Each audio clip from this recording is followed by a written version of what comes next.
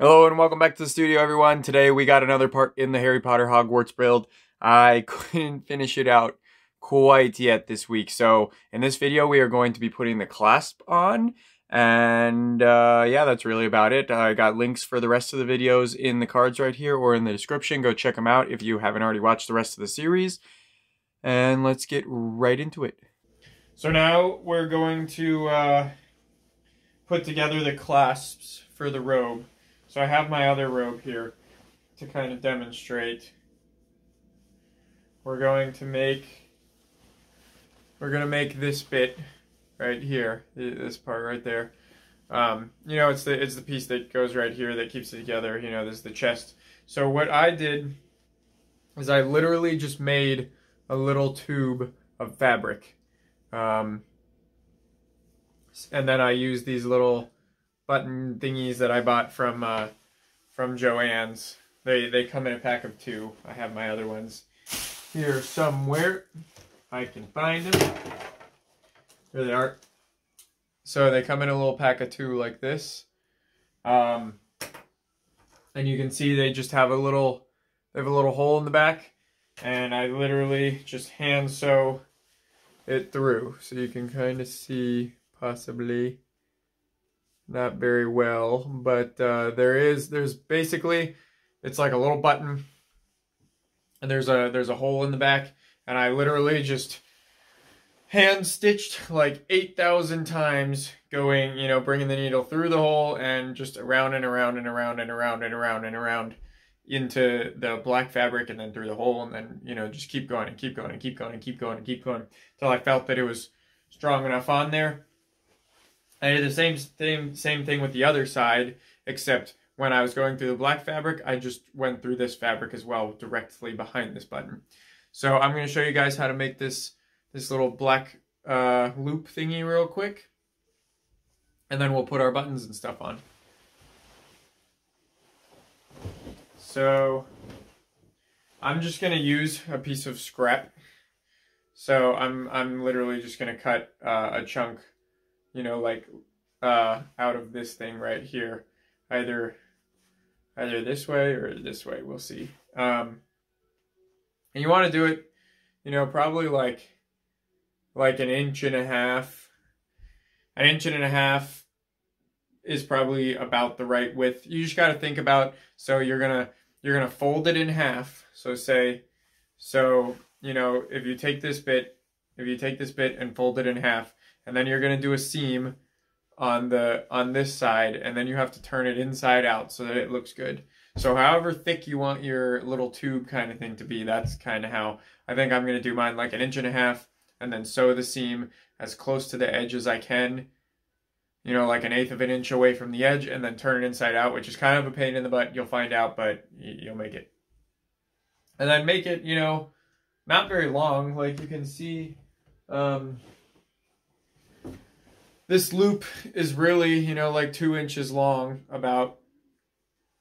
So you really don't need very much length, you know, maybe like this big, however big you think you want your loop. Kind of judge it, you know, yourself.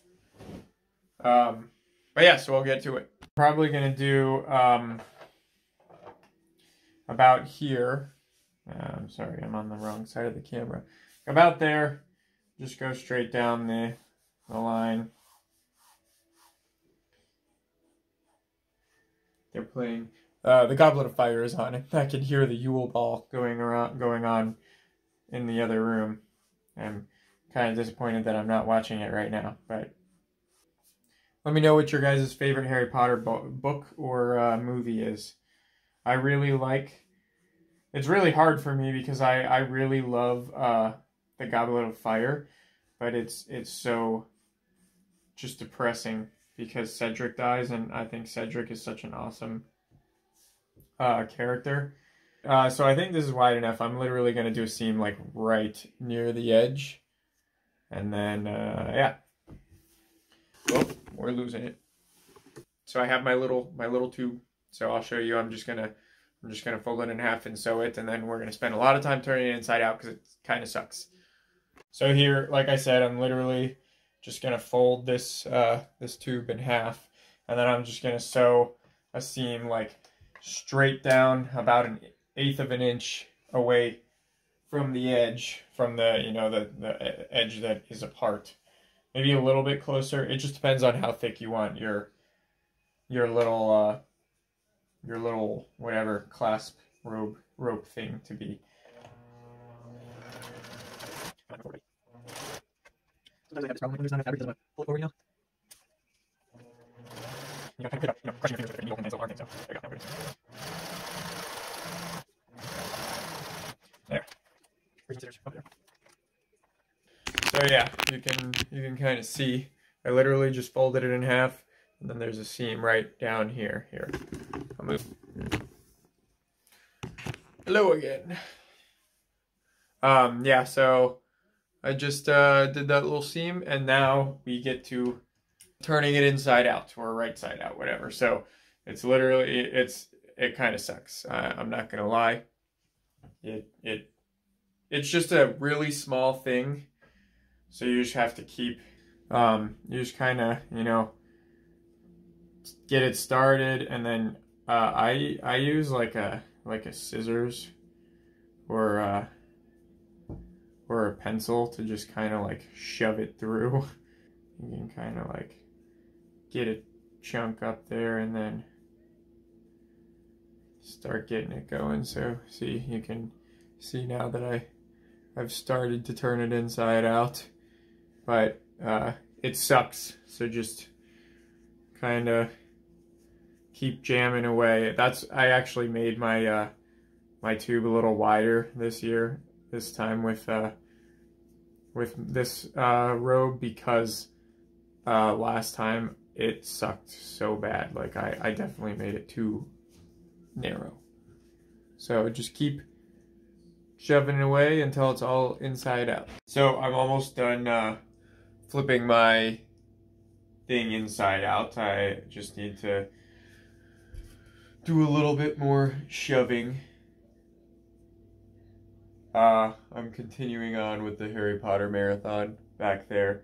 But yeah, I really like Goblet of Fire. I like the other schools coming in. I think that's really cool.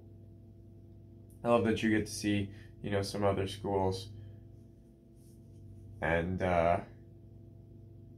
all the cool challenges and stuff like that, the dragons and, you know, and the swimming and the part where Neville thinks he kills Harry, you know, all that stuff. But it's really hard because I also really like Half-Blood Prince. I love Professor Slughorn. I think he's hilarious. Like when Aragog dies and he's talking to Hagrid and he's like, "Do you mind if I just and then like Harry's on Liquid Luck and he's doing the. But I like what's it called? Order of the Phoenix too. But I think I'd have to pick like Goblet of Fire or Half-Blood Prince over those two. But I really like the Deathly Hallows as well. There's like, as the series continues, you just learn more and see more of everything. It's really cool. I like it a lot. So it's kind of hard for me to pick. I just enjoy spending time in that world in general. So I'm just about pretty happy for just about all of them.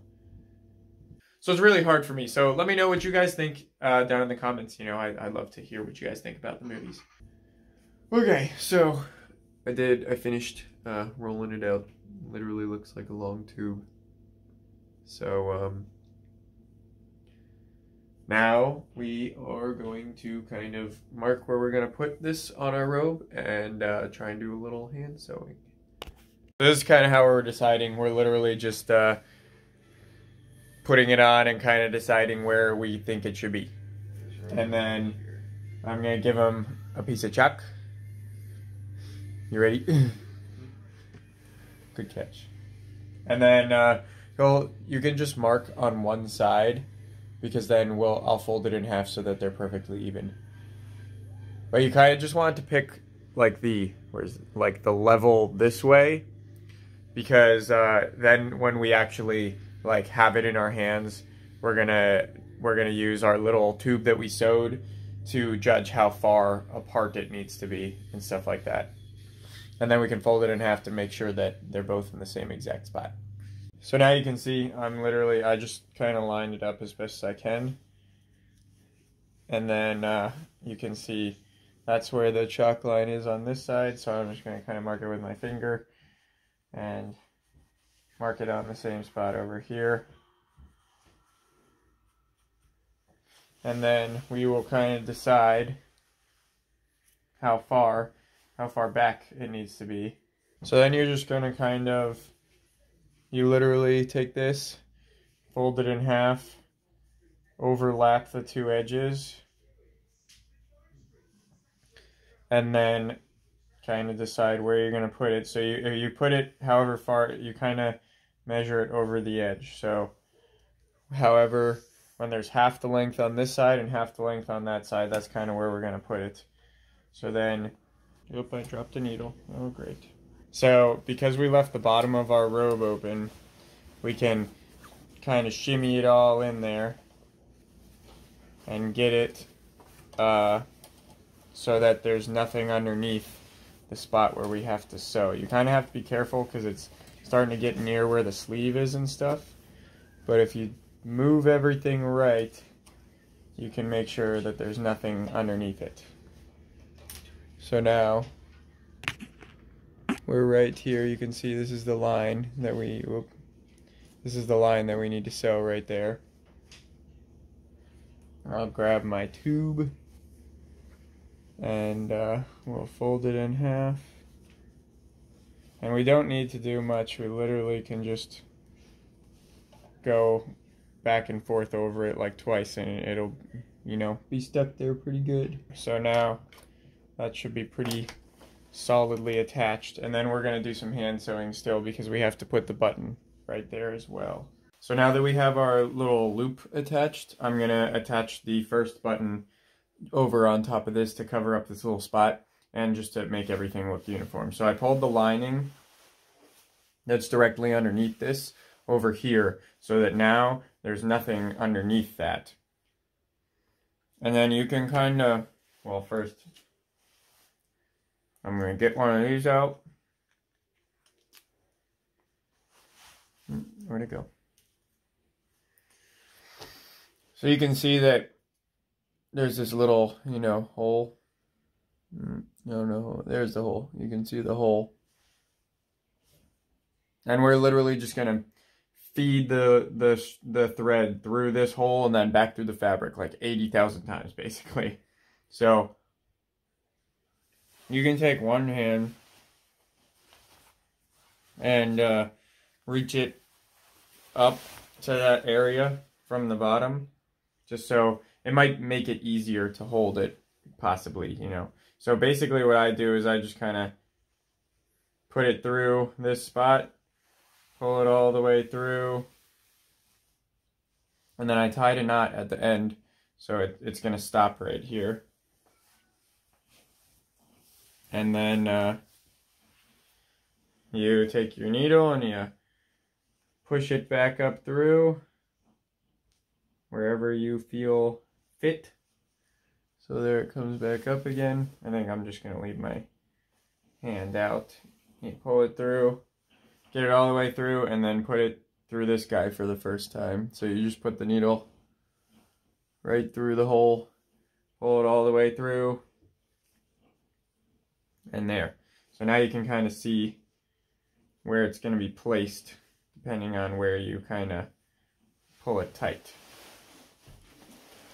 Everything's falling. So if I pull it tight right there, then it'll kind of sit right on top of the spot where it's supposed to be. So you're literally just gonna poke it through, make sure there's nothing underneath it. Just literally keep poking it through and bringing it back out. My hand in the inside, and then we can just poke it through again, and then use my inside hand to bring it right back up.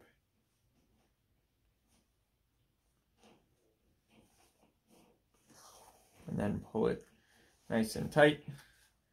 And this guy, when you start pulling it tight, it'll start to pull it to the right area.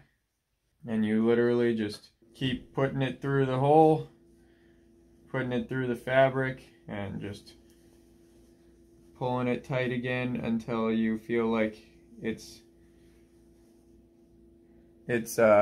in there nice and tight. So you can see that mine has got, you know, this little bit, and you can kind of trim that off. The button will cover most of it, and then we'll just trim that off so that you can't see much of it anymore. But yeah, this is kind of the process. You just keep putting it in and putting it through the hole and then pulling it tight again and just keep going and keep going and keep going. So you can kind of see I've gotten it pretty tight on there now. So you can see I've literally just, you can kind of see from the side, I've just gone through and just wrapped it around like 8,000 times. Not really that many. And then we can just trim off this end back here so that you don't see it. But from the front, really, you're not going to see it much at all. We're just going to trim off that a little bit, and you won't see anything. So now we're literally going to do the exact same thing with this button on the other side, except it won't have this bit in there. And we're just going to try and make sure to put the button on the same exact spot on the other side, and make sure that it fits nicely with this hole so that you can clasp your robe. So I've marked out exactly where we're going to put the button, and I have my hand sewing needle, and I put a little knot on the end of the thread down here, and we're literally just gonna start going for it. I kind of make sure that the lining is separated from the black, and then I kind of just make a little fold in the thread or in the fabric, and then it, you know, puts it right through easily, comes out one side, or goes in one side, comes out the other side. Then you can make it go through your button and kind of do it again. Don't make a very, like, put it pretty close to the edge of the fold though, just so that it doesn't like make your fabric fold. But that's pretty much all there is to it, and you just keep going through the fabric and through the button and through the fabric and through the button until you think your button's nice and secure on there. So now I've just gone and finished attaching the button. So now we got our button and our little loopy clasp thing and our other button. They're all together and matching on it. Here's the hood lines, so they match, you know, right up to each other. Looks good. You can, you know, put it over. And there you have your robe clasp. So that's all for today, guys. In the next video, we are going to seal up the bottom and top stitch it, and put the patch on, and it'll be done. So I'm really hoping that I can squeeze it all into one video. We will see. I'm not that great at that, so we'll find out. Thank you guys so much for watching. Your viewership means the world to me. I really hope I've inspired you to get out and try and make something, even if it's not this huge complicated robe, even if it's just something small. Really hope that I've inspired you to just get out and try. If you like this build series, be sure to let me know by giving it a like. Comment down below if you have any questions, or if you just want to say it's cool, or, you know, something like that. All the support is really well. I love it so much. I love to talk to you guys. So other than that, if you want to, I now have an Instagram. I said in the last video is K2 Productions YT. I've also changed my handle on Twitter to K2 Productions YT, so they all now match. So you can reach me on either of those. You can follow, and there are some updates on some stuff. I'm trying to post more. You can also share your builds with me on Twitter or on Instagram. You can reach me, ask questions, share your builds. I'd love to see anything you guys make. It all makes me super happy. Other than that, thank you guys so much for watching again and sticking with it. If you want to support the channel, I always say it, but definitely share this video with a friend who is just as obsessed with Harry Potter as you guys are. But that is all I have to badger you guys with today. So I will see you guys next time here in the studio. Be safe out there and get out and make something.